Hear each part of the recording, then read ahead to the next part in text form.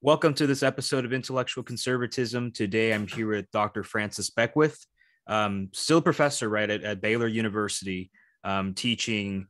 Actually, I'll let you introduce yourself because I know you're doing like Sure. philosophy and public ethics and that sort of thing, but Yeah, I want you to give the specific title. sure. Yeah. So I am professor of philosophy and church state studies at Baylor University in Waco, Texas. And I also am an affiliate professor of political science and associate director of our graduate program in philosophy. And the story behind the church state studies part of my title is I was originally hired at Baylor in 2003 as associate director of the J.M. Dawson Institute for Church State Studies, and was tenured in that program. And then a year after that, I was invited to join the philosophy department at Baylor. And so, because my PhD is in philosophy.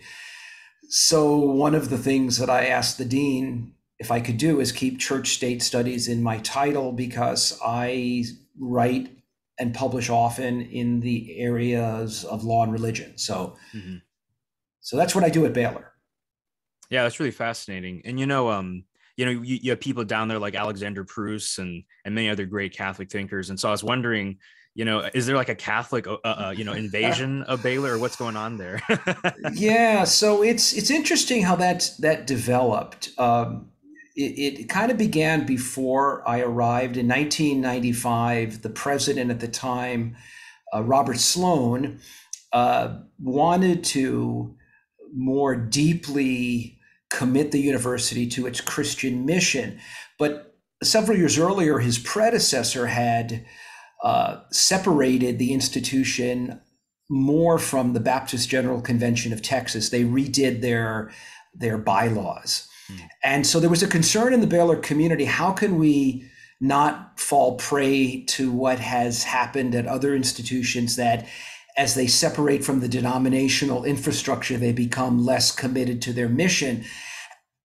Ironically, by not being as committed to the denominational structure, it freed up Sloan to hire Christians that weren't Baptists, Hmm. Hmm. more of them. And so the combination of being committed more to the Christian mission and at the same time not being committed to showing great preference for Baptist professors led to this interesting dynamic that resulted in a lot of serious Christians from different traditions teaching at Baylor. And so, what I tell people, my Catholic friends, how is it to teach at Baylor? I say it's amazing. You get the best of both worlds. You get a place that's seriously Christian. You have colleagues that are Catholic, but you also have colleagues that aren't. So you get challenged, right? But you're challenged by people that are friends. Hmm. So it's a nice. I think it's a nice environment for somebody that isn't Catholic, and you also don't have the burden of being so concerned about intra church battles because I'm Hmm. not a Baptist, so I don't have a dog in that fight. Hmm. Well, Dr. Beckwith, thank you for just coming onto my show. And obviously the topic for today is going to be Roe v. Wade, and we'll touch a little bit into the more substantive moral issues undergirding abortion. But I really wanted to focus on the legal matters because I know you've written on both, especially your 2007 book by Cambridge University Press, Defending Life. And I wanted to ask you, would you consider that to be maybe like the definitive work that you published in that area, or do you feel like there's another book or some other place or article that you feel like kind of captures your thought best? Yeah, I think that book does it, at least in terms of my own position.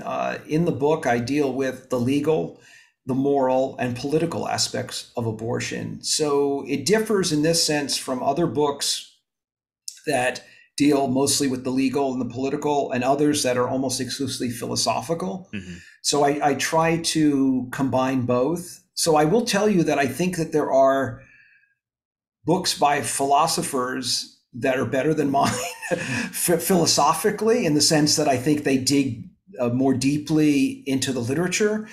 And there are people that have written on the legal and political exclusively that I think, again, are more deeply, conversant with the history of the debate in law and politics. But what I try to do is combine both to kind of give people a sense of why the law is the law. That is, how did we arrive at Roe v. Wade and Casey versus Planned Parenthood and these other decisions, and also introduce people, let's say, who are in law and politics who have never really examined the philosophical reasons why people are in favor of abortion rights and why pro-lifers are critical of those views. All right. Well, let me get to my first question then. So my first question is, just can you walk us through, what happened, even leading up to and during Roe v. Wade and the court's decision itself? Yeah, so Roe v. Wade comes out in 1973. This is roughly about a decade after there are rumblings in American politics about changing abortion law. So roughly from the middle of the 19th century up until the mid 1960s, in every state of the union, abortion was illegal, except for in certain exceptions, life of the mother. I think some laws allowed for rape and incest, but those were actually quite rare. So what had happened, though, is that in the mid 60s, 1965, the Supreme Court issues an opinion called Griswold versus Connecticut, which is a case involving a Connecticut statute that prohibited the buying and selling and use of contraception. And the court finds in this case that Connecticut's law is unconstitutional based on something called a right to privacy. Even though the right to privacy is not enumerated in the Constitution, there's no explicit line in the Bill of Rights about a right of privacy. The court says that it's implied, it's part of our nation's tradition that the government stay out of private matters that concern marital intimacy. And then 8 years later, the Supreme Court takes that reasoning of Griswold versus Connecticut and applies it to the issue of abortion. So in terms of how the case got to the Supreme Court, there was a woman named Norma McCorvey who, in the case, took the pseudonym Jane Roe, and she filed suit in a Texas court against Texas's law that prohibited abortion in all cases except for life of the mother. And she winds up, actually, the Supreme Court actually heard oral arguments twice in this case. I think once in 1971 and again in 72, because President Nixon had replaced certain justices, including the one who would, or actually the one he chose, would eventually write the majority opinion, Justice Harry Blackmun. So the case gets to the Supreme Court in late 71 and then again in 72, and the court finds that there is a right to abortion by way of the right to privacy that the court had found 8 years earlier in Griswold versus Connecticut. All right. So, you mentioned Griswold, but I know that there's another case often mentioned with Roe v. Wade, which is Planned Parenthood v. Casey. And so I was wondering if you could also talk about what happened there. Yeah, so that case involved a statute in the state of Pennsylvania. In fact, the name Casey is the last name of the governor at the time, Robert Casey, who was a pro-life Democrat. Some of your listeners and viewers may think that's kind of odd because the way in which we sort of divvy up our political landscape is we tend to, and rightfully, because the parties have taken positions on this, we tend to think pro-life Republican, pro-choice Democrat. But in the 70s and even all the way into the mid 80s, there were people on both sides of the aisle that were pro-life. In fact, in the early 70s, it is likely that if you had polled rank and file Democrats and Republicans, that the Democratic Party would have a larger number of people that were pro-life. And the reason for that is that one of the largest constituencies in the Democratic Party were ethnic Catholics, people, the first, second, and third generation immigrants that had come from Ireland and Italy and Germany that had come to the United States, and they gravitated to the Democratic Party because of their policies concerning welfare and pro-union, but they were also morally quite conservative. And so Robert Casey was sort of part of that enclave of people that once, at one point, dominated the Democratic Party. They obviously no longer dominate the party. But Casey, there was a law in the state of Pennsylvania that had several provisions to it that limited access to abortion. And some of them, I'm thinking if I remember them all off the top of my head. One of them was 24-hour waiting period, parental notification, spousal notification, might have been spousal consent. I don't know entirely. I think it may have I suspect it was just notification. And then there was an aspect of it that I think involved judicial bypass, so that if a minor could show, or a spouse could show, that if the parent or husband, was abusive, that a judge could say, no, you can go get the abortion anyways without the notification. Mm-hmm. And I think there was also something about in the bill that involved fetal development, that it limited. That's right. The aspect of it had to do with that at 20 weeks, or at roughly viability, there had a test had to be given to show that the fetus was viable. So there were limits on abortion. And so what happens is the Supreme Court upholds every single one of those provisions except for the one involving spousal notification. Now, that differs from the way the court looked at the right to abortion between Roe v. Wade and Casey. So Roe v. Wade's decided in 1973. Casey is 1992. Mm-hmm. So the Supreme Court in Casey says the right to abortion is still a fundamental right, but states have slightly more discretion in what they can do in terms of limiting that right. The trimester breakdown. And what's that? Well, in Roe v. Wade, the Supreme Court said that the state's interest in prenatal life increases as the fetus develops. And Blackmun divided pregnancy into trimesters. He says in the first trimester, the only thing that the state should care about is the health of the woman. And so they can only regulate abortion insofar as it protects her from being harmed in any way due to the surgery. Second trimester, they can have a few more regulations, but it should have nothing to do with prenatal life and protecting it. But in the third trimester, the court says there the child can live outside the womb, it is viable, and the state can restrict abortion more significantly. What happens in Casey, the court says no more trimester breakdown. Viability is the key line, and after that, the state can significantly regulate it. But prior to that, it can regulate it, but it can't do it in a way that results in an undue burden to the woman. Now, what does an undue burden mean?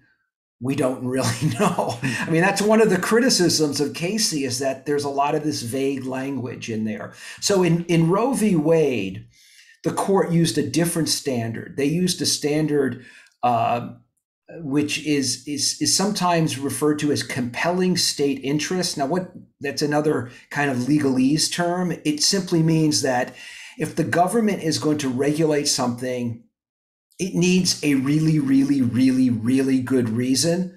And so, to use an example outside of abortion, the government cannot regulate speech except for in cases in which it has a compelling interest. So laws that prohibit perjury or laws that prohibit defamation, those constitute compelling interest. So the court in Casey literally changes the standard by which the court evaluates abortion regulation, although it still says abortion is a fundamental right. So lately, when people have been talking about this recent case, which I know we'll be discussing in a minute or two, the case in Mississippi that we've seen, we've heard about, or we've read the leaked draft of the majority opinion or alleged majority opinion. People talk about that. They talk about overturning Roe v. Wade. And technically, Roe v. Wade really isn't the law right now. The law really is Casey versus Planned Parenthood, which again affirms what the court says is the quote unquote central holding of Roe, but winds up gutting a lot of the rules on what states can do. So that's where we're at today. All right. So let's see. I was enjoying it so much, I actually almost lost my place in the roster. Okay. So, given the fact that, you are a legal scholar and, you obviously studied the ins and outs of the law, where would you begin then? I guess you can critique Roe v. Wade, obviously, but I mean, I guess Casey is another place where you might want to jump and talk about too. And so, or maybe you want to go as far back as Griswold v. Connecticut, right? Yeah. So, I mean, there's lots of criticisms that one can raise against all those opinions. I think the big difference between Griswold and Roe, and even Justice Blackmun recognized this, that in Griswold, even if you think that the idea of a right of privacy is kind of made up, that there really isn't a right of privacy, that the court is relying not so much on the text of the Constitution, or not at all on the text of the Constitution, but what is sometimes called a substantive due process right. Now, what's that? That is a right that is unenumerated in the Constitution. It's actually not written down, but it is presupposed or assumed in what is called ordered liberty. Now, what does that mean? Let me give you an illustration. There's nothing in the Constitution that says that the biological parents of children have the fundamental right and obligation to care and nurture those children. And yet the Supreme Court in an early 20th century case said that the child is not the mere creature of the state. And they engaged in substantive due process in the sense that they said, look, not every right can be written down, that a culture or society can presuppose certain goods as being so essential and fundamental that it never even occurred to anyone to write it down. So I say this because I want to be fair to the court. I actually am not entirely unsympathetic to the idea of substantive due process. Yeah.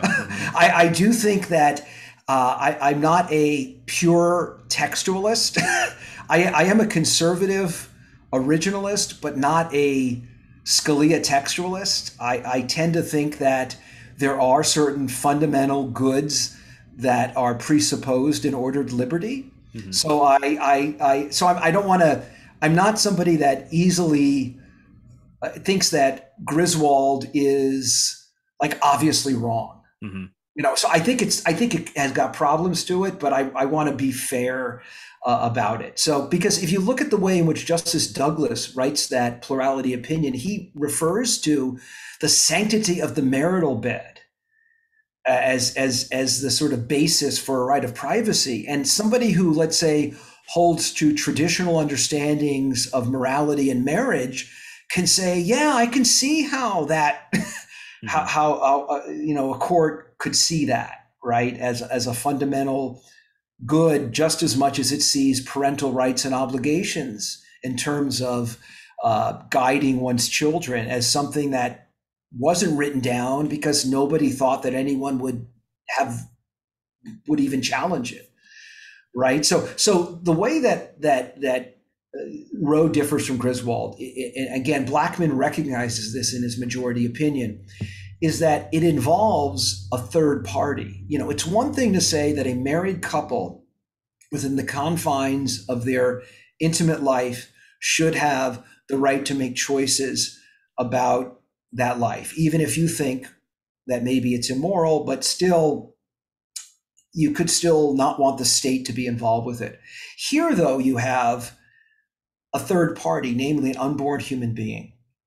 How do you deal with that? And that was the thing about Roe that differs remarkably from the other right of privacy opinions. And to deal with this, Justice Blackmun had a couple of hurdles that he had to jump. One of them had to do with the fact that in the 19th century, most of the states, probably, I think it's almost 2/3 of the states around the time of the Civil War, prohibited abortion in their statutes. So if the right of privacy, which the court believes or affirms is implied by the 14th Amendment, if the right of privacy is found there, and the 14th Amendment is passed soon after the Civil War, and at the time virtually every state prohibits abortion, how can you say that the right of privacy grounds abortion if it never occurred to anyone at the time, right? I mean, and so how do you deal with that? So what Blackmun says in his opinion, he says, oh, well, those 19th century statutes were not intended to protect unborn human life. That may have been a secondary consideration, but the primary consideration was to protect women from dangerous operations. And since abortion is now relatively safe for women compared to how it was in the 19th century, there's no need for these statutes. Therefore, what kicks in is a right that women had at common law, namely a right to terminate their pregnancies. And that raises the question, well, wait a second, did they really have a right at common law to terminate their pregnancies? And it turns out that the data there is mixed in terms of, not in terms of whether there was a right, but in terms of how the law thought of unborn life. Mm-hmm. And so one of the things that comes out when you read, for example, authors dealing with the history of the common law is that usually after quickening, it was prohibited by law. What was quickening? Quickening is the time in which the woman can first feel the movements of her unborn child.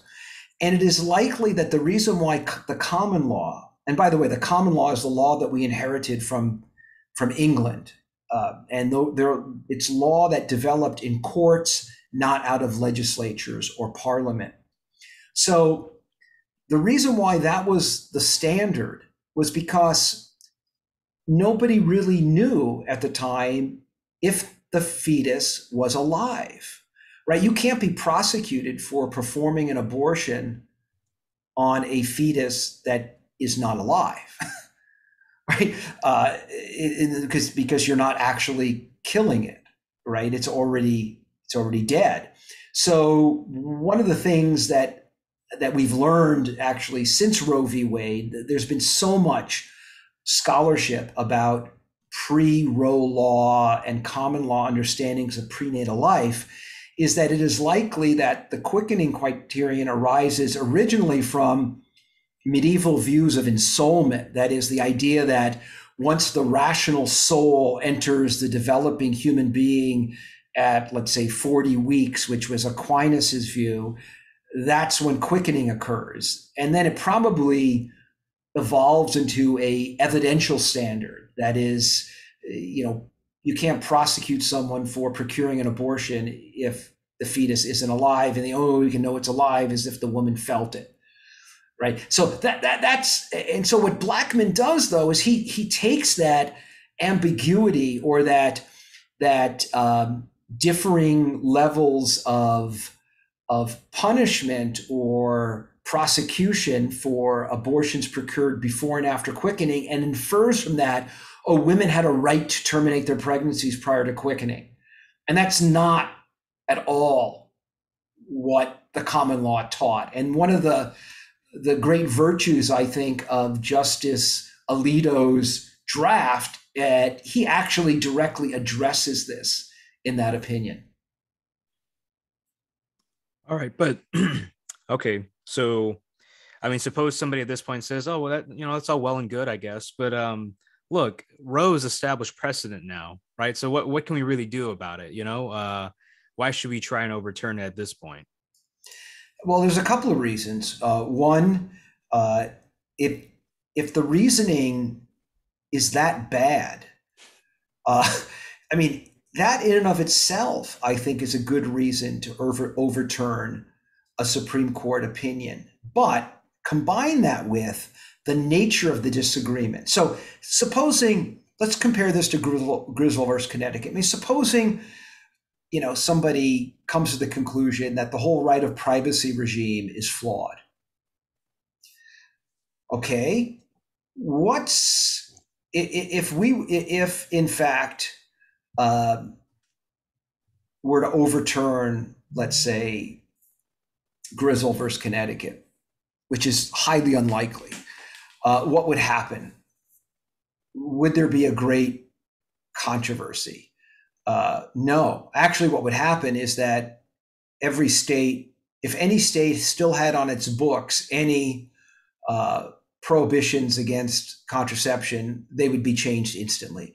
It's not an issue over which there is deep disagreement.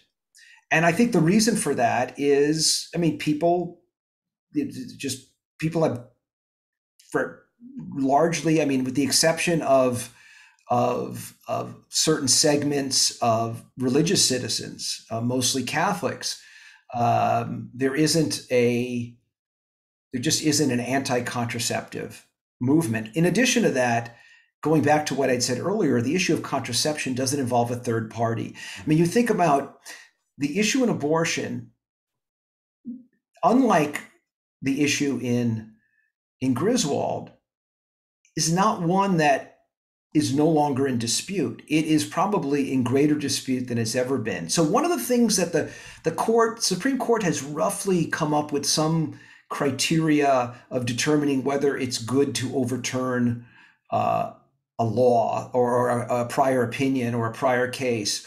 One of the standards is it still a disputed question? Mm-hmm. Right? And now you may think, well, being wrong in and of itself, wouldn't that be a good reason? Yeah.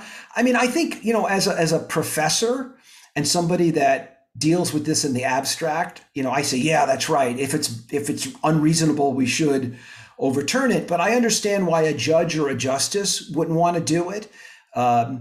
Their thinking is that 90%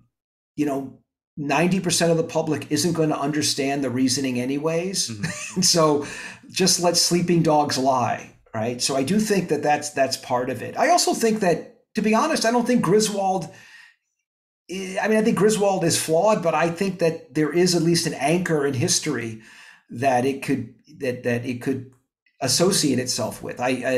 Connecticut was one of only a very few states that actually had anti-contraception laws. So it wasn't like abortion at all.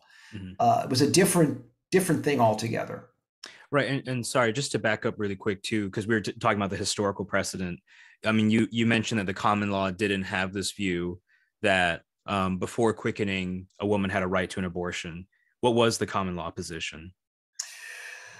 I don't know off the top of my head. I mean, in terms of, because when you mention the common law, it's about courts, right? Mm-hmm. So you would need somebody prosecuting it. So my understanding is that it was considered to be a kind of misdemeanor, right? And I think after quickening, it was considered to be kind of what is called a gross misdemeanor, but it wasn't. I think we have to be careful here is that when it comes to how laws or how particular activities are labeled, doesn't necessarily tell us about what the society believed about, let's say, unborn human beings, because it could very well be, and this is actually an interesting way to think about, even when it becomes statutory in the 19th century, how were women who procured abortions prosecuted? Because one of the questions that often comes up, especially right now, on the verge of what seems to be the overturning of Roe v. Wade, what happens in states in which abortion becomes illegal? Will women be prosecuted? And it turns out a great way to answer this question is to actually go back to the law before Roe v. Wade. What did the statute say? And virtually all of them gave women a kind of immunity. Mm-hmm. And the thinking was that by giving one of the parties immunity, you would be more likely to limit the number of abortions sought. That is, if you have every party involved in the procedure prosecuted, you're never going to get any, you're not going to decrease the number of abortions occurring, right? Because everybody has an interest in remaining quiet. The other thing that most of these legislators assumed was that the woman seeking an illegal abortion was in a desperate situation. And so there was already a kind of assumed mitigating state of mind. Now, one could say that kind of reveals a kind of paternalism, right? But still, I mean, I'm sort of amazed when I hear, if I get on social media and people talk about, regulating abortion or making it illegal. Oh, what are you going to do? Throw women in jail? And of course, it's so easy to answer. Like, why don't you just go back to what happened before Roe? Mm-hmm. It turns out that the law was, I think, in a way, showed a kind of wisdom, right? It recognized the sanctity of the life of unborn human beings, but also recognized the unique nature of pregnancy and the particular difficulty that a woman is in a situation in which she seeks to procure an abortion. Right. And so that, and I think we have to, it reveals, at least to me, that those that crafted those laws tried to, on the one hand, recognize that unborn human beings are part of the human community, but also recognizing the unique circumstances of pregnancy. So what did those laws say about, let's say, I don't know, the doctor or the one who actually, does the procedure that kills the child? Did they have a different standard for them, or was the immunity extended? No, it was not extended to them. Mm-hmm. As far as I know, I've not read every statute. I'm relying mostly on an article. And also there's been several books published, actually more than several, scores of books published since the 70s about abortion law, as well as, as you can imagine, hundreds of law review articles. But I think it was Robert Byrne, who I think was a historian at Fordham University. I'm not sure, may have been Georgetown. And then James Witherspoon, who published, I think it was he may have been a professor at the University of San Diego. He published an article in 1984 called Rethinking Roe v. Wade or Revisiting Roe v. Wade. I forget the title of it, but Witherspoon by far has the most exhaustive analysis. He actually went through every single statute and examined the legislative debates on the statutes. And the point of his article was to show that Justice Blackmun's arguments had no historical weight whatsoever. And one reason for that is that Blackmun relied exclusively on two articles written by a lawyer named Cyril Means, who was the attorney for the National Abortion Rights Action League, or the National Association for the Repeal of Abortion Laws. So in a different, same acronym, but different meaning. So, and that, that's one reason why I think Justice Alito, in his draft of what may be the overturning of Roe v. Wade, the Dobbs case, spends so much time on those historical arguments because he wants to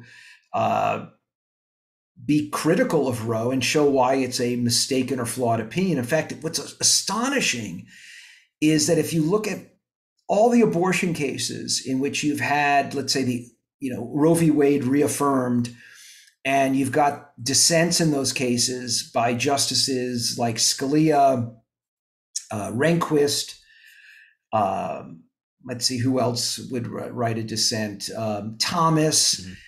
Nobody ever goes after the core of Roe. which is amazing. Like, it's astonishing to me that it took almost 50 years for a justice to issue an opinion Right. that actually goes after the grounding of Roe, rather than, what you have in Scalia is mostly, it's not what the original text says, and that's fine. But I do think that showing that the reasoning itself is flawed has great merit to it. Yeah, and speaking of Dobbs v. Jackson, I wanted to ask you, given the fact that this opinion seems to have been leaked, first off, I think the answer is yes, but I guess, should we be concerned about the fact that a Supreme Court opinion was leaked early? And the second thing I wanted to ask you was, have you read the opinion at all, and what are your thoughts on at least the merits of it? It seems like you've read some of it, but what do you think about it? Mm-hmm. Yeah. So in terms of the first question, I think it's a terrible thing for anyone to leak an opinion or any aspect of a confidential consultation in any court, right? This is something that I think conservatives ought to take to heart, as well as liberals and progressives and everybody in between, that what makes the law and what makes certain principles binding on us is not that it's up to our discretion to obey them. and that the times when we ought to, the times in which they're most difficult to obey, that is when we realize, if I disobey the rules of this particular practice, namely being a member of the legal community of the Supreme Court, is the time in which it is in my interest to break it. That's the time in which you should obey it more fervently. This is, because I've read online, I've seen on the social media, law professors of all people saying things like, you should be more concerned about the opinion rather than the fact that it was leaked. And I think back to that line in A Man for All Seasons, which is the movie about Sir Thomas More, St. Thomas More, and the actor playing Thomas More is confronted, I think, by his son-in-law, who encourages him to violate the law in order to get at the king. I think that's it. It's been a year since I've seen it. And he says, I will not break the law, even if I could prosecute the devil himself. And he says that if I were to mow down every tree to get at something, if I have to mow down every law to get at what I think is just, there will be no laws left to protect me. Mm-hmm. And so I think people have to remember that and realize that the reason why we have, for example, confidentiality between, let's say, client and attorney, or between physician and patient. Now, I'm not saying the confidentiality in the Supreme Court is on that level. There's debate about whether it actually, what happened, could be prosecuted. But the point is that those are in place so that justice can be achieved. Think about it this way.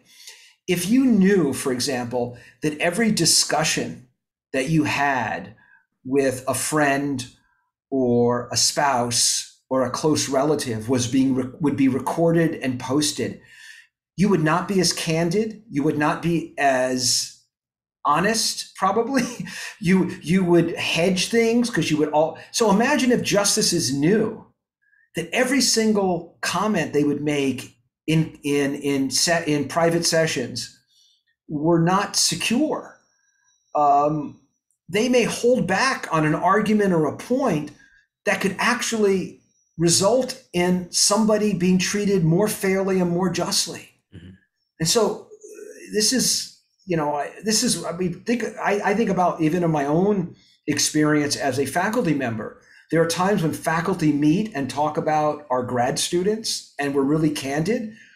I can't imagine like how we would talk if we thought that somebody was taking notes and going to distribute them later, right? And what would happen is that we could actually harm people, right? We may decide not to be as candid, and that winds up maybe rewarding people who don't deserve to be rewarded, or not punishing people who ought to be punished, right? I mean, that's just, so the nature of what happened, I think, is terrible. And I'm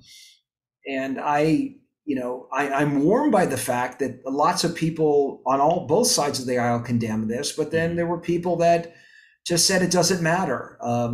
What's more important is that that Justice Alito issued this opinion, which they believed or believe is itself a far greater injustice. But the rules that we have in place for how we conduct our lives are in some ways far more important than little victories that we may achieve as a consequence of violating those rules. Yeah, and then to the second question on your thoughts on the opinion itself, what you read so far. Yeah. Yeah, I think I like the opinion. I think it is thorough. He deals with some of the issues I've already brought up. He talks about the historical basis for Roe v. Wade. He deals with the doctrine of stare decisis, which is the view that that there ought to be great deference for precedents. And he says, yes, there should be.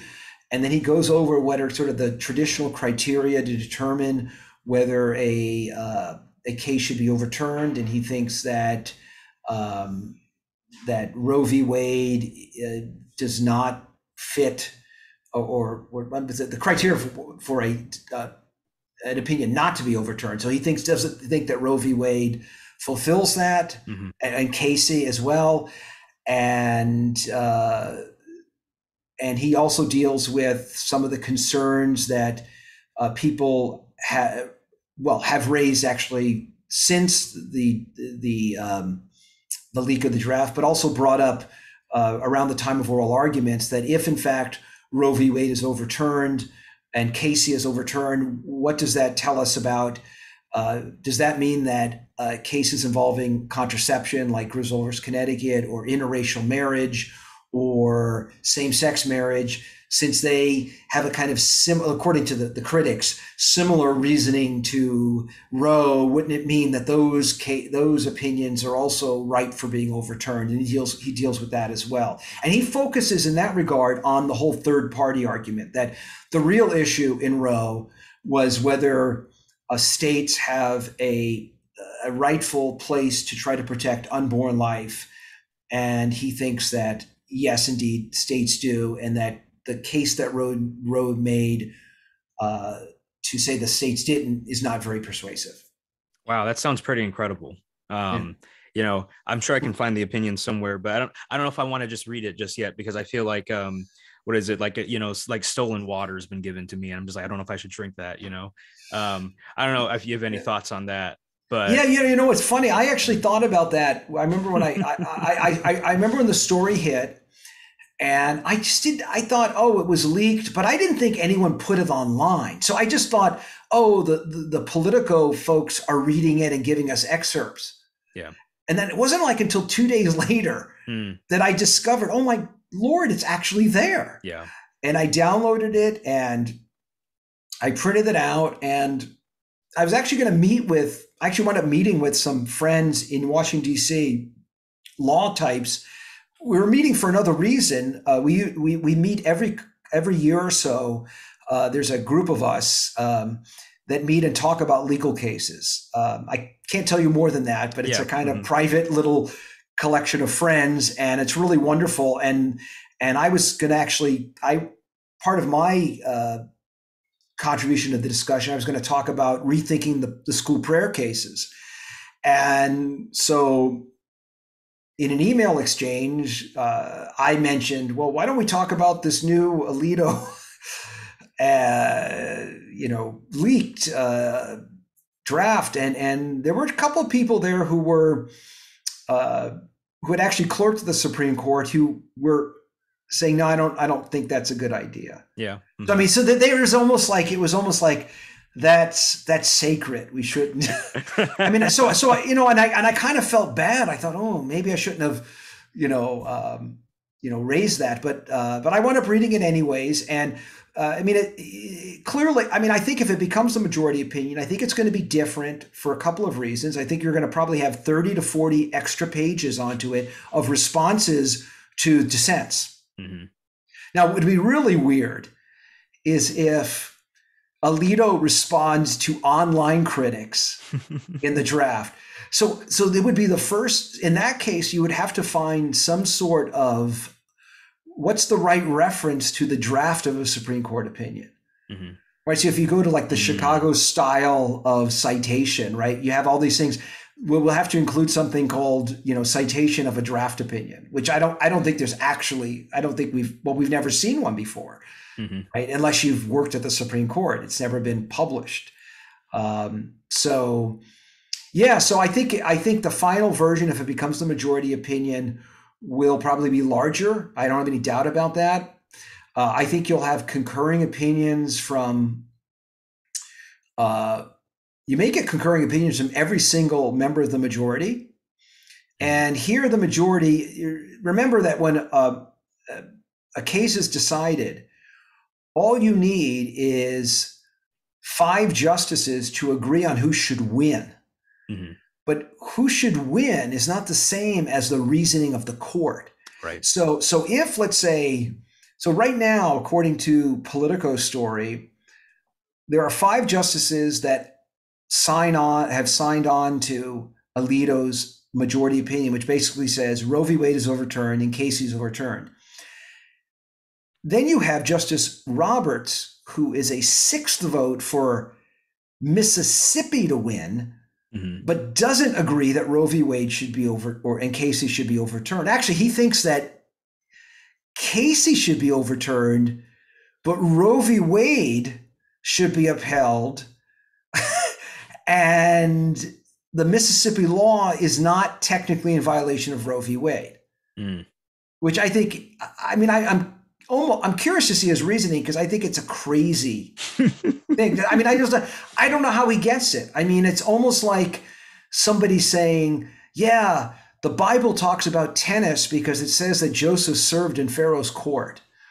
Right. I mean, yeah, the words are there. Yeah. Mm-hmm. But I'm not sure they mean the same thing. I don't know. I mean, I have great respect for Chief Justice Roberts. I think he's a brilliant guy. I think he's a man of integrity. I have conservative friends that have problems with him. I think he's and look, I don't want to judge people when I don't know, the sort of struggles they go through, and especially as Chief Justice. So it could be 6-3 for Mississippi to win, but 5 to overturn Roe and Casey. Or you could have, how about this?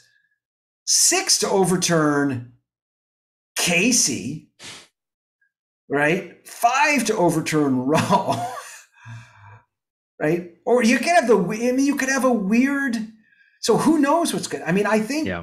Yeah, so who knows what's going to happen? So you could theoretically have a case. I mean, if let's say Roberts is able to get one of the 5, obviously I doubt he has a chance at Alito or Thomas or even probably Gorsuch, maybe. So I think the Kavanaugh is the most likely. Mm-hmm. But I don't know. I mean, this is all speculation. I mean, so much of this, when we speculate about the justices, has to do with like the public presentation of the justices by the media. Mm-hmm. Like we don't know them. Like, I mean, I've met, let's see how many, I've met 2 justices, actually 3, in my life. And one of them I didn't even meet when he was a justice. It was Gorsuch at an event at Princeton in 2013. And I met Alito once, hung out with him at a bar. He happened to be at a conference, and then Scalia as well. I was I took a continuing legal education course with Justice Scalia in 2013 on separation of powers, and I talked to him for a while after one of his lectures, and so I mean, I don't know, nobody other than a few people, nobody knows these people, at least. So everything we speculate about, I mean, obviously people do know them, but I mean, in terms of like, what's going on in their minds about the legal rationale, I mean, that's just pure speculation. So supposing Roberts is able to get Kavanaugh to vote with him, then you have 5 to not overturn Roe, 5 to overturn Roe and Casey, right?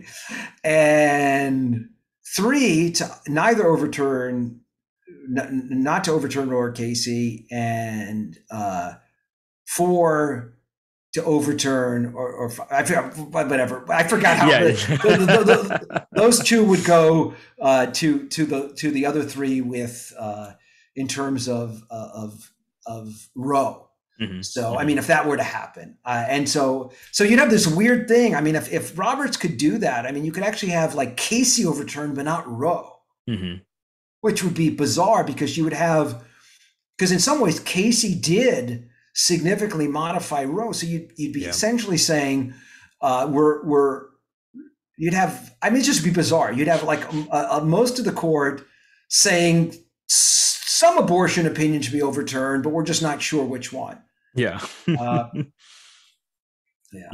So then it's not, some people think like this. Well, I mean, I think it'll be a victory nonetheless for the pro-life side, but in terms of the nuances of how big the victory actually is, that's another question. Would that be fair to say? Yeah. I mean, I think it would be a significant victory.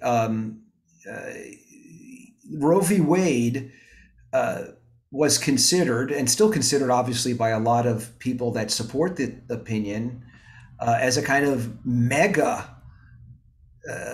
or a super, an uber opinion that it's unlike any ever. And so the idea that the court would overturn it is as unbelievable to me as when the Soviet Union fell. So I grew up during the Cold War. And it was my 3rd year of teaching college that the Soviet Union collapsed. And that, I mean, for someone who grew up in the Cold War, you just thought that it would continue for the rest of your life. I mean, the idea that the Soviet Union would cease to exist is strange. And if you had told anybody in 1990 that Russia 30 years in the future would become this like pro-Russian Orthodox, almost, theocratic state. I mean, people would say, you're out of your mind, right? I mean, so it's so you don't know. I mean, one thing I've learned over the past 30 years is anything can happen, right? I mean, and I think anybody who grows up in any era tends to, romanticize the sort of their formative years as the time in which it's normal. Right. Yeah. So I have to be careful not to think, that, but things have happened in history that have, totally surprised people. So if Roe v. Wade is overturned, then the issue goes back to the states. Yeah. And it's unclear how it's going to affect our politics. I think Roe v. Wade did affect our politics in a much different way, in the sense that it polarized the 2 parties. So in ways that were quite different than what had happened before Roe. So I mentioned earlier in our conversation that in the early 70s, the parties were not divided in the same way over abortion. And so you're more likely to have more pro-life Democrats than pro-life Republicans, probably in 71 or 72. Who knows? Maybe this changes things in terms of the parties, right? I don't know. So I'm not going to predict, but I do think clearly you're going to have many states passing laws like my home state of Texas, laws that severely restrict abortion, and there'll be other states like New York and California that will, ratchet it up. That is, they will actually make laws that are more extreme than Roe. Mm-hmm. And I think we've already seen this in New York. Yeah. Well, I do have just a few more questions, and so we'll try to knock them out. So, I mean, this is going to be like the last, I think, really maybe substantive one. And so it's just a question about, liberal state neutrality, right? And whether or not if we had a decision, like, let's say, overturning Roe, perhaps, would that be compatible with what we would expect of a liberal state? That's a big question. In terms of what do so there's different types of liberalism, and so the kind of liberalism that I'm thinking of is usually associated with a philosopher named John Rawls, and John Rawls says that when it comes to what he calls fundamental rights, the state should not take any position that or embrace what he calls a comprehensive doctrine. We would maybe say worldview, right? So initially, in the first edition of his book Political Liberalism, which came out in '93, he says he uses Roe v. Wade as an illustration of his position. He says this is actually a perfect example of liberal neutrality. Well, some of his pro-life progressive friends pushed back at him, including Phil Quinn, who was a liberal pro-life professor at the University of Notre Dame philosophy department. And so in the second edition of Political Liberalism, Rawls acknowledges that when it comes to the issue of abortion, the state, no matter which way the state goes, the government can go either way on abortion, that as long as there are fair elections and that you could have a pro-life state, according to Rawls, and that's perfectly liberal. Because he says in there that there are secular pro-life, there are pro-life arguments that fulfill the obligations of public reason.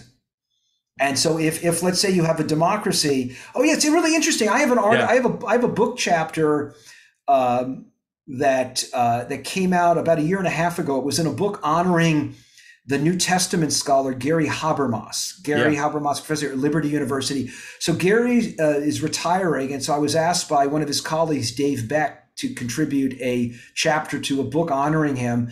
And Gary doesn't write a lot, he actually has never written in politics.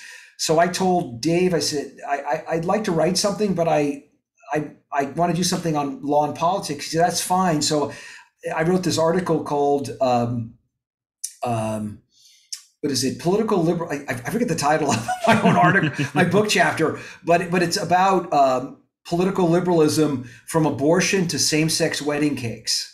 And so what I do in the essay is talk about, it's called Rawlsian Liberalism and Taking Rights Seriously from Abortion to Same-Sex Wedding Cakes. And what I talk in the chapter about is Rawls's evolution on abortion, and then tie it into the debates about like Masterpiece Cake Shop. Should vendors be coerced by the government to have to use their talents to help celebrate same-sex weddings? And so what I argue is that under Rawlsian liberalism, they shouldn't. And I use Rawls's view on abortion as an example of Rawls kind of taking a step back and saying, no, this is actually tightly tethered. Yeah, indeed, it is tightly tethered to comprehensive doctrines, but it's really a debate liberalism can't solve. Yeah. And so what I do in the case of the wedding cake vendors is that, in fact, weddings are much more tightly tethered to liturgical traditions, and so and for that reason, comprehensive doctrines. And so if Rawls is right about abortion, well, then clearly it's wrong for the state to coerce people to participate in what they think are liturgical celebrations that are out, that their conscience requires they not engage in. So yeah, so I think, interesting. I think in terms of a liberal state, if you take Rawls's view, yeah, I think you can have a pro-life liberal state.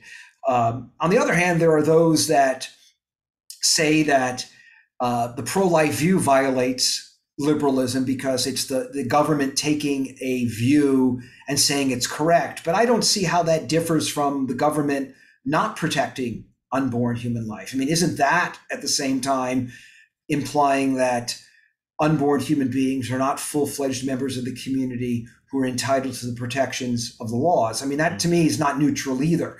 So I think Rawls, and the later Rawls, is actually kind of right. I mean, there's really no neutral way to resolve this debate. No matter which way the state goes, it's going to be making some kind of claim about human nature and who belongs and who doesn't.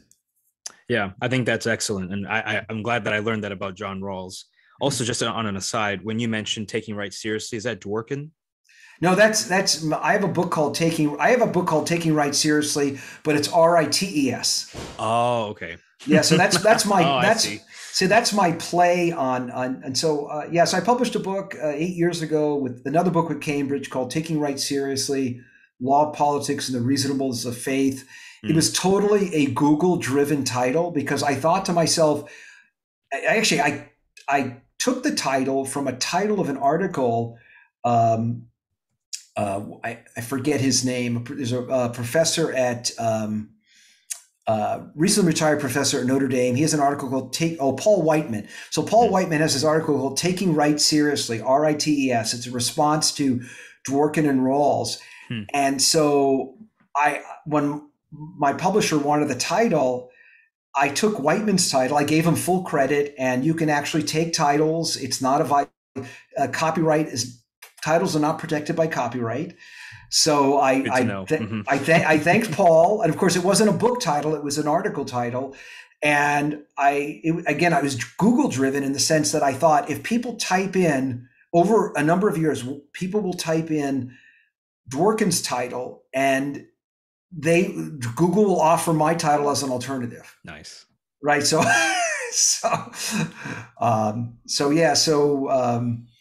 that's, I guess that's the way to go. Just try to find puns as your titles, right? So. Well, now I want to take the questions and kind of expand them beyond just the kind of, the kind of legal sphere that we've been centering on, and just focus now on the public and also just what's been going on in recent news. And so the first question that I have is just, when we think about, especially progressive women and on social media and how they've reacted to this decision.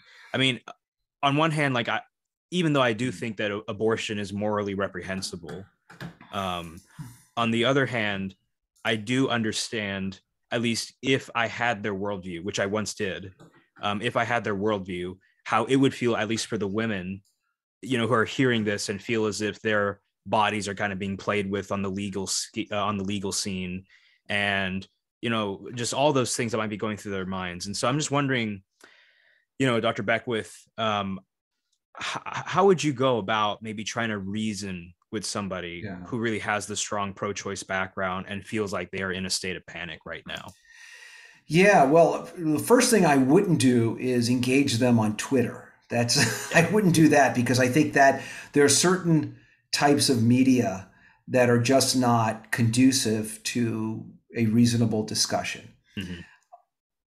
Now, I think you're right insofar as, yes, people are deeply troubled by this. And I think pro-lifers have to recognize, and I think this is true of regardless of what issue, that when you're talking with people who disagree with you, it's not primarily a matter of reason. In this sense, it's not that reason isn't involved. It's not that people are not. I'm not suggesting people are unreasonable. I think in a sense we're all kind of unreasonable. Right? I think that we are oftentimes driven by our passions, and we should recognize that in other people. So I think this comes out, by the way, whenever, and I've had this happen to me. So this is a kind of confession. There are times in which I find myself gravitating to certain views because the wrong people hold the opposite views. Yeah. And that's a bad habit, right? And so one of the things that we have to remember, especially today, we've got hyperpolarization. People are much more moved by like what team you're on. Mm-hmm. And that is so dangerous. And that, there could be, I don't think this is a case like this for a lot of people, but I think for some people it is. So how do you engage people? Well, again, I wouldn't do it on social media. And if I did it on social media, I'd make sure it's a venue where I could actually say something in an extended fashion, not 240 whatever characters, which are permitted on Twitter. I think that you have to try to get people to focus on the central question, which I think the central question is this: who and who is not a member of the human community? So to give you an example of how one situation I had, this is several decades ago. I was a young professor at UNLV, at the University of Nevada, Las Vegas, and I was working out at the Las Vegas Athletic Club, and I got into an argument about abortion, of all things, with a local eye doctor who was around my age. So we were both fairly young, and it came up because there was a referendum question that was going to be on the ballot in Nevada. And she overheard me talking to somebody about it, and she interrupted, and we got into a discussion, and she brought up the cases. She said, well, what do you do in cases of rape or incest? So immediately what she did was she moved the discussion away from whether the unborn human being is a member of the human community to a very difficult and emotional question. Yeah. A question involving a violent and wicked act done to somebody, in engaging, using one's powers that are gifted to us for love in the pursuit of violence. That it is evil and wicked. But what I did, I turned to her and I said, what if there were no cases of rape or incest? Would you still be for abortion rights? I said, so let's set, and she looked at me and she said, yes. I said, then why do you bring it up? It's not relevant to your case. Your case really is that the fetus is not one of us. Mm-hmm. And it was like, there was a quiet, because what happened, a little crowd had kind of gathered around us. And there was like dead silence. And I said, so let's talk about that. And she didn't want to. Mm. And I think, something else, I think my young self didn't see it, but my older self looking back probably is more aware of the fact that she may have had an abortion. Yeah. Right. And so she might have been in pain. And so and it clearly hurt. And to recognize the full humanity of the unborn human being is, in fact, it's a personal weight. Right. And so pro-lifers, I think, have to recognize that you're dealing with, in some cases, certainly not all, but in some cases, women that have been deeply wounded, right? Maybe deeply wounded by the pieties of the sexual revolution, right? They've been sold a bill of goods. They've been told that the hookup culture or the idea of a permanent commitment to another person is somehow part of the patriarchy, right? And so they feel this pain, this absence, and again, they may have had an abortion, but to actually entertain the possibility that entire narrative is wrong is also painful. Mm. So it's a combination of all these things, right? The belief system that I thought was good may very well be the very thing that led me to procure an abortion.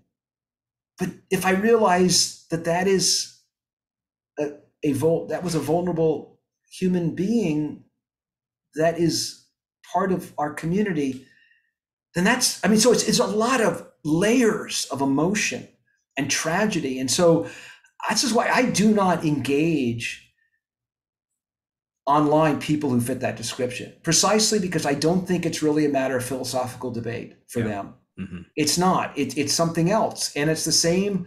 It's the same thing that goes on when I think from the other side of the aisle, right, where you'll find, let's say, conservatives who have, let's say, been significantly damaged by, let's say, woke culture. Let's say they've been marginalized, they lost their job, thinking that every time somebody brings up racism, it's always woke, right? So I mean, so you have to be careful, right? And it's difficult, right? It's difficult to do. Dr. Beckwith, that was a really wonderful answer. Here's my last question. Sure. So, we're now talking about, in recent news, we've heard that Nancy Pelosi has been barred from receiving communion. And I want to get your thoughts on that particular matter, if you have any. Yeah, so I've kept up with it a little bit. It's Archbishop Cordellini. Is that how I pronounce his name? From what I see, it's like Cordileone or something. Cordileone. Like I've met him, and I spoke. Was it 9 years ago? Was it 9 years ago? Or maybe 8 years ago at an event in Berkeley, and I stayed the night, I think, at St. Patrick's Seminary, and I think he and another bishop drove me to the airport.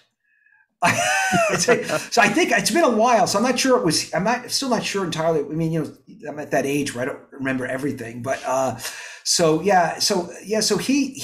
wrote this letter, I guess a public letter to the diocese and archdiocese, and his basically barring her because of her not. And this, I think people have to understand this distinction. He's not barring her because she is personally pro-choice, right? That, by the way, is not a position that Catholics should hold anyways, but it's one thing to say that you disagree with the church as a matter of conscience. You just, let's say, you understand the church's views. This is a typical way to think about, let's say, disagreeing with the church. Supposing you're a Catholic in good standing and you have a difficulty believing in a doctrine. Yeah. The right way to approach this as a Catholic is you acknowledge it, but you don't like go around and start advocating, that the church should get rid of this doctrine or the church is mistaken on it. Mm-hmm. Right? It depends on the doctrine, right? If it's something like the doctrine of limbo, which really isn't an official doctrine, that's different. That's something that's disputed amongst theologians. Or if you believe that, let's say, the church is wrong about when life begins, which, by the way, is not the same thing as believing that abortion is wrong. This is something that Pelosi herself confuses. Several years ago, she mentioned the fact that St. Augustine and St. Thomas Aquinas did not believe that life began at conception, and that's true. But they didn't believe that meant that prior to that time in which there was rational ensoulment, that abortion was permissible. Mm-hmm. So there's a confusion between those two. So as a bishop, was it Cordileone? Cordileone, Archbishop Cordileone is within his power to do this. He can, just like the Pope Francis gave discretion to the bishops when it came to Latin Mass. The same sort of thing concerning this. Now, it's a little bit different, right? I mean, it's one thing, the Latin Mass is not intrinsically immoral, whereas abortion is. And so given the fact that Speaker Pelosi is second in line to become president, right? Mm-hmm. So if it's vice president, then Speaker of the House, Other than she's behind President Biden. President Biden does not reside in the Archdiocese of San Francisco. If he did, I have no doubt that Cordileone would also bar the president. But the president resides, his primary residence, I think, is in Delaware, but he is obviously living in Washington, D.C., and the Archbishop there, Gregory, has not chosen to do that. So his thinking is that she's not only saying that she can't believe the Catholic view, she is advocating that the law reflect a view that says that unborn human beings are not members of the human community and are not entitled to the protection of the law. And she even goes further and says, by supporting several different proposals by Congress to pass legislation concerning conscience, that even Catholic doctors and nurses who do conscientiously object to abortion cannot conscientiously object under this proposed legislation. So there's different layers here, right? There's the first off, personally, she doesn't agree with it. That's one thing. Secondly, she is advocating. Then the second is, I'm not going to try to overturn Roe v. Wade. So in both cases, you simply hold a belief and you're not doing anything. Third, no, I'm going to go further and try to pass federal legislation that specifically codifies Roe v. Wade. And then fourth, I'm not only going to do that, I'm going to make sure that other Catholics who accept the church's view will be punished by the state. So I think that if you look at it in context, it's not simply she is being denied communion because she happens to be pro-choice. And I doubt that the Archbishop would do it for a congregant for that reason.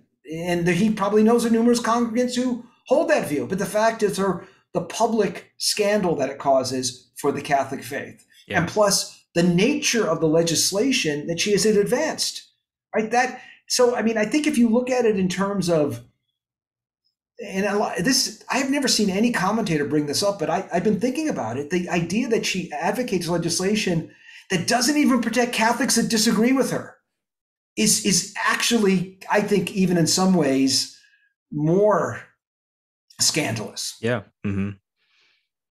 Yeah. Wow. Well, yeah. I mean, at this point, even the people who are kind of complaining about, Pelosi being denied communion, even, in the Catholic Church, I mean, at that point, if they heard that she would not even allow exceptions for conscientious objectors, or people who don't want to engage in that she would even maybe coerce them or punish them. Yeah. That's something else. Yeah. That's the people don't realize that it's not simply that she holds the view that she does. I mean, one could, I can easily imagine a case where, let's say, you live in a society where, you've exhausted every means to protect unborn human life, and you just have to live with the fact that that's just the law and it's never going to change. And so you kind of keep quiet about your view, right? Or you say you hold the view, but you also say, I promise never to try to change the law, even though there's probably no way you could change it anyways, right? I mean, even though I wouldn't be entirely comfortable with that, I could understand someone holding that view. Or let's say somebody running for office in a state where 90% of the voters are pro-choice, and there's no way you're going to get elected unless you say you're not going to deal with abortion law. And so you say that's one thing. But then supposing you're in a state where it's a pro-life state and you run as, I want to change it to allow the right to abortion. That's completely different, right? So in the first case, it's really a prudential judgment. You decide to just not do anything because you realize practically it's not going to happen. And you do want to be able to affect the law in a positive way, so you run for office. That's one. The other example is one in which you actually are advocating the view. And that's her position. But again, she even goes further than just advocating government staying out of it. She wants government to be involved with it insofar as coercing conscientious objectors. Well, Dr. Beckwith, thank you for this conversation today. And I appreciate all the legal insights that you brought, and also the the wisdom, pastoral wisdom, if you will, that you showed to the last question, and even here in this final question that we just had. You just laid out the facts, and so I really appreciate that. Thank you so much.